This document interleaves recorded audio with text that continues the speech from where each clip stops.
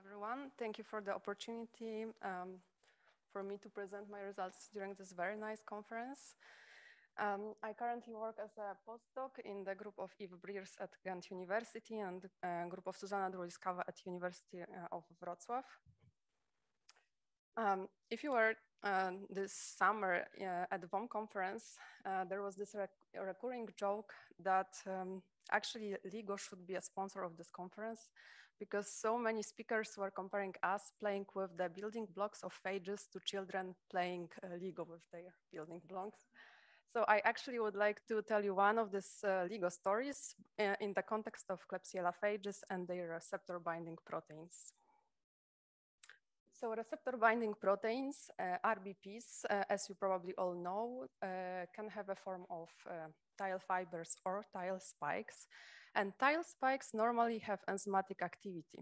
And focus of this project is on RBPs with depolymerizing activity, but I will shortly just call them RBPs, and I will be meaning this one with depolymerizing activity. So RBPs of Klebsiella phages, they are highly specific to one capsular serotype only, while Klebsiella, between Klebsiella species, we can distinguish at least 78 capsular serotypes. How can we distinguish phages having this specific RBPs? Very easily, when we have a look at bacterial alone, we can see that around this lysis zone, there will be semi-transparent halo zone, which will be growing in diameter. Oh no, okay, no. So it will be growing in diameter, but lysis zone will stay the same during the time of incubation. And this halo zone is effect of the polymerization of the capsule, which is done to allow the phage to gain access to the surface and to proceed with the phage propagation further. Okay, so let's have a closer look at such RBP. RBPs we can divide into at least two main building blocks. First, building block, which I will later on call ANHOR. And this building block is highly conserved among phages belonging to the same group, and it will allow the RBP to be attached to the phage tile. A second building block, I will call it later enzymatic part. And this is actually building block responsible for actual host specificity. And it's highly specific. So this building block we can subdivide into two more building blocks, central enzymatically active part and C-terminal domain, which is responsible for folding and receptor recognition. And when we have a look on phage evolution, we can see that when the phage wants to switch the specificity, he will exchange the enzymatic building block with the blue arrow, and he will keep the unwhoring building block untouched to allow the attachment to the phage tail. And then the specificity of the phage will be switched. What can also happen is that the phage can extend the specificity by gaining additional RBP and gaining double specificity. Interestingly, the second RBP will not be directly attached to the phage tail, but indirectly through our RBP number 1, through so-called branching domain marked with blue arrow. Okay, this evolution can go even further, and there are already phages, Klebsiella phages described with multi-capsular specificity. And then when we have a look at their RBP system, it's very complex. And actually, if by any accident any of you have in your collection a Klebsiella phage multi-capsular specific, I would be super interested to have a look at this RBP system. If you would be interested, please let me know. Evolution can go also in other directions. So we see phages which lost part of the RBP responsible for the host recognition, and then they also lost the capsular specificity to this particular capsular serotype. So when we did this analysis in silico and distinguished theoretically separate domains, we were not sure if actually this analysis is correct and if we can mimic this happening in the lab. And we wanted to confirm the function of separate domains in this phage evolution. For that, we created some engineered phages, and we had some nice synthetic biology tool. It was versatile. It is a tool developed in-house. It's DNA assembly method similar to Cevatile, presented yesterday by Rob. In the first step, we take our protein of interest and we divide it into building blocks. And in the second step, we can play actual Lego with it, so assemble it in predestined order. Like that, we created our chimeric RBPs. To insert this chimeric RBP to the phage on a DNA level, we had to insert this modification. So we used one of DNA assembly method, or Gibson assembly, which is enzyme-based, or gap repair cloning using yeast cells. And okay, let me tell two stories. First story will be about N-terminal building blocks. So about anchoring building block of RBP1, and this little conserved N-terminal building block of RBP number 2. So we had 4 phages in our collection. 3 of them were podophages and 1 was cephophage. We took, of course, their RBPs and divided them into building blocks, as you, I hope, remember, anchor and enzymatic part. And then we actually played Lego with them. So we assemble them in all possible variants. And when we checked for the specificity, what we saw, it was that each time the chimera was specific to the same capsular serotype as the enzymatic part only. So the anchoring building block did not bring any additional specificity to the chimera.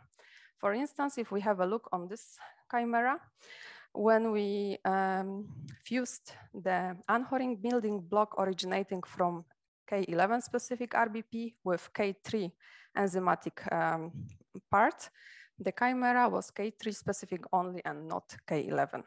Okay, perfect. So we proved it, but that was only on protein level. We were curious if this switch we will also achieve when we go to the phage level. For that, we took a simple podophage, K11, and we played with the first RBP of them. So as you remember, we had to keep the specific typical anchor for this phage. So we took all possible chimeras having this anchor, and we put all possible enzymatic parts here.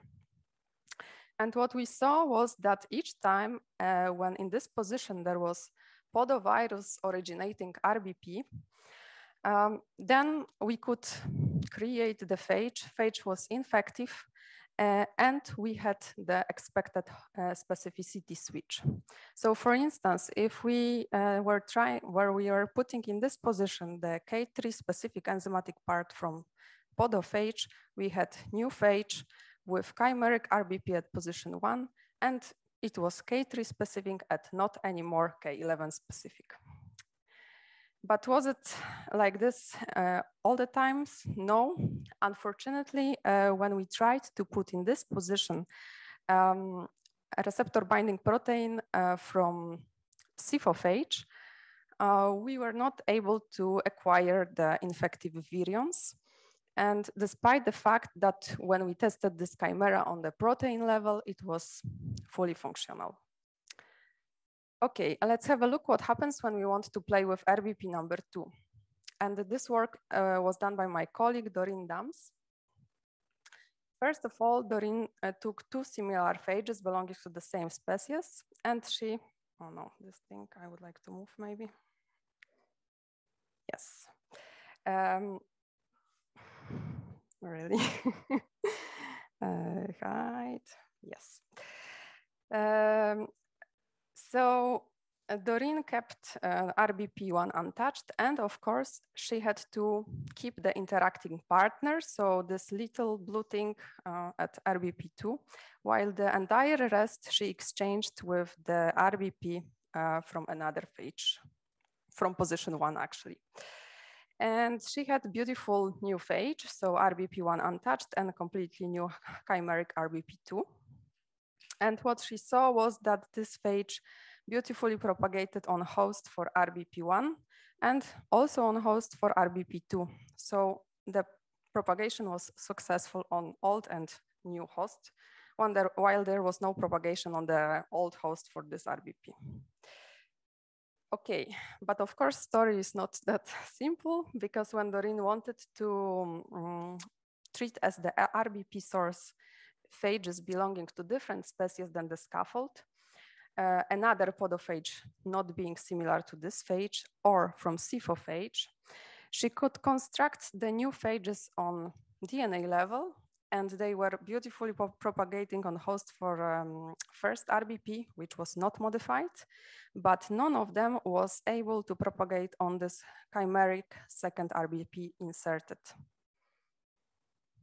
So what we learned from story number 1 is that we were able to, many but not all the cases, engineer phages and obtained switched host specificity when we kept this conserved and terminal building block and exchanged only enzymatic part. And the story becomes complicated when we want to cross the phage species boundaries, and maybe it will be all not possible. And shorter story, story number 2 about this C-terminal building blocks of RBP2. Yes, building blocks and not building block, as I explained in the introduction, because when our collaborators acquired the crystal structure of this RBP2 of phage KP32, we learned that at its C-terminus, there are 2 building blocks, not 1. So a carbohydrate binding module and lectin domain, which are linked to the catalytic part. So we were actually curious why, if these 2 blocks are necessary, what is their function and what can we do with it if we can maybe transplant it somewhere else and it will bring specificity to our proteins. So first of all, we took the wild type protein and we created truncated variants which were lacking 1 or more building blocks. For instance, protein without lectin or protein without CBM and lectin, or we just expressed separate building blocks like CBM or lectin. And we checked if there was a specificity and activity. What we saw was that only variant lacking lectin domain was still enzymatically active, and the specificity was the same as the wild type protein. And all the remaining truncated variants or separate domains did not have any activity. This was also tested on entire Klebsiella capsular cell type collection, and there was no specificity switch or extension on any of these truncated variants or domains. And let's have a look what happens with the phage when we remove these domains. So we took again our favorite phage and we removed 1 or more domains. So we created a phage without lectin domain, CBM lectin and linker CBM lectin. And all these phages were beautifully propagating on RBP1, which was untouched. And there was no propagation on the RBP2 specific host, so the truncated RBP, unfortunately. So what we saw, what we learned from the story number 2 was that lectin domain is essential for phage infection, but not for enzymatic activity on protein level.